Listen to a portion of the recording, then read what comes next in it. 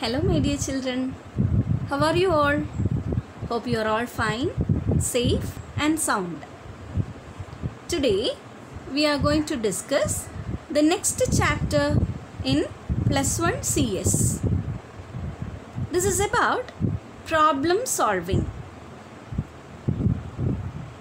What is problem solving? Problem solving is a process of transforming the description of a problem into the solution of that problem by using our knowledge of the problem domain and by relying on our ability to select and use appropriate problem solving strategies, techniques and tools. Problem solving refers to analyzing a problem with the intention of deriving a solution for the problem. My dear children, problem solving is an ability of a human being by using some common strategies, techniques and tools. As we are all computer programmers, we have to be a computer programmer to solve many real-time problems.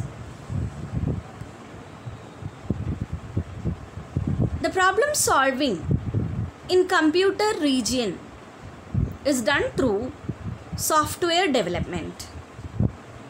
For a particular problem, if you want to add two numbers, that is a problem, then we should have to find the solution for it.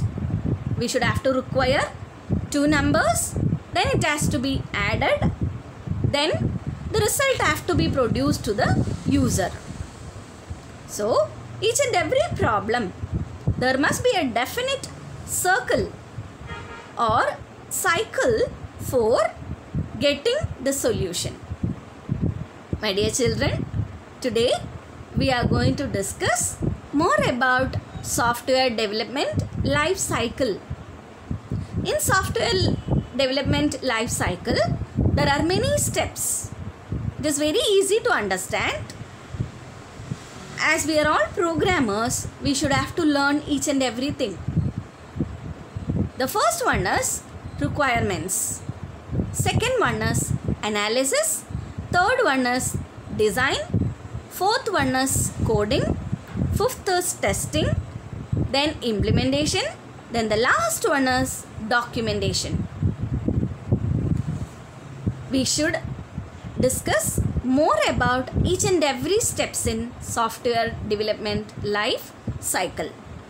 The first one is requirements. In requirements, we should have to aware about what is the problem is, what is needed to solve it, what the solution should provide, if there are constraints and special conditions. If I am giving a problem like find the square of all the odd numbers from 6 to 12. What are all the requirements? I need a range, that is 6 to 12. What are the odd numbers within that 6 to 12? 7, 9, 11. We should have to get the square of all these numbers. So what the solution will provide? The square of odd numbers. If there are constraints or conditions, condition is what? It should be odd and it should be in the range of 6 to 12. So as a requirement, I need to analyze all these things. What is the problem? What need to be solved? What is the solution? And if there is any condition or not. The next one is about analysis. In the analysis, we should aware about the inputs, outputs and the formulas. The input to the problem, their form and the input media to be used. Output, which is expected from the problem, their form and the output media to be used. Then if there is any constraint or condition is necessary, the formula or equations to be used. What are the inputs I said?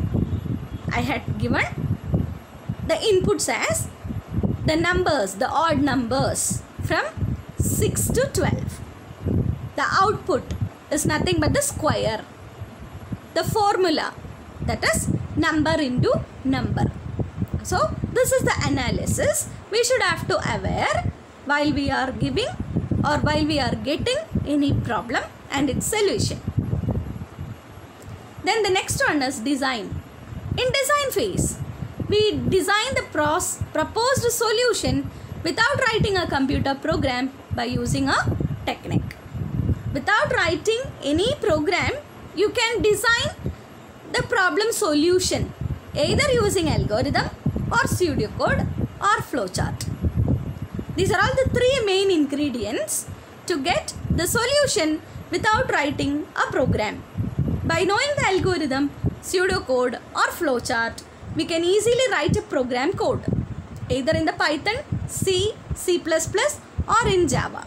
If you know the algorithm, if you can write the algorithm, then it will be easy for you to write any program. We will discuss more about algorithm, pseudocode and flowchart in the upcoming modules. The next phase is coding. It is the process of transforming the design into a computer program using any programming language. Here we have to use only Python. The output of the program must be the solution of intended problem. My dear children, after designing a program solution, solutions using algorithm or flowchart or pseudocode, we need to write or we need to convert that particular implementation through a programming language. Here we have to use only Python language. The next one is testing. Testing is the process of checking the input and output together. The program testing is the process of executing a program to demonstrate its correctness. Program verification is the process of ensuring that the program meets users' requirement. After the program is compiled, we must run the program or test or verify it with the different inputs before the program can be released to the public or other users. That means before giving to other person, we should have to give or we should have to check our program whether it is displaying the correct output for the correct inputs. That is called processing or testing. The next one is implementation. It is the process of installing the software developed on the customer's site. Installation may be done by replace the entire manual work with the software developed or in a pilot mode. That is running the manual and automated system in a parallel or installing only a part of module with the manual work. It is also involves training of software to be intended users. Implementation is nothing but the usage of our software in a particular area. For implementation, we should have to install our program into the system. Those who requires. The last but not the least, that is the documentation, contains the details proposed at all the stages of the program development cycle. Can be done in two ways: writing comments in between your line of code or creating a separate text file to explain the program. Normally, while at the installation time, you will get a text file how to install, how to use. For if you are playing a game, you will get the instructions like how to play a game, which are all the tools you can use. So, it is like the instruction for the users how to use the software. Documentation plays a major role in the place of implementation.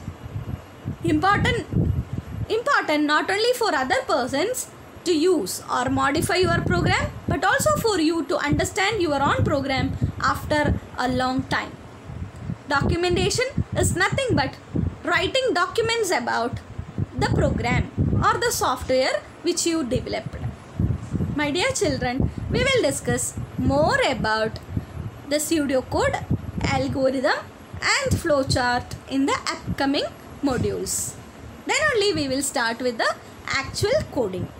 My dear children, once again I am repeating, there are many steps to develop software life cycle. That is a software development having many steps. One is requirement, analysis, designing, coding, testing, implementation and documentation.